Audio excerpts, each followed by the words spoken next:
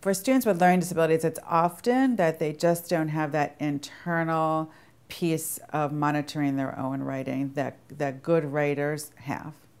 The research has shown they just lack the strategies to approach a writing assignment. They don't know what to do.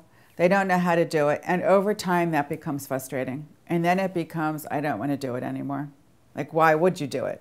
You know, it'd be like asking me to go into a chemistry class. Okay, I don't want to do that. I don't know how to do that. So I would be frustrated too.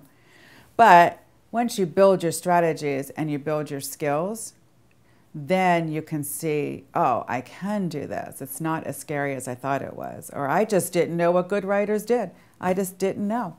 And now I know what skilled writers do to write effective writing pieces.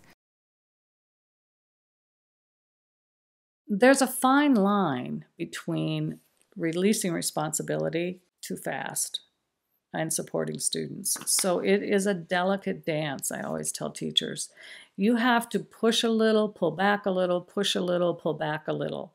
It reminds me of dance steps. And teachers know their kids, but we get used to spoon feeding them sometimes, especially kids who struggle, because we have 20 other students in the class who are moving much quicker, and we want these kids to move quicker and stay with the class.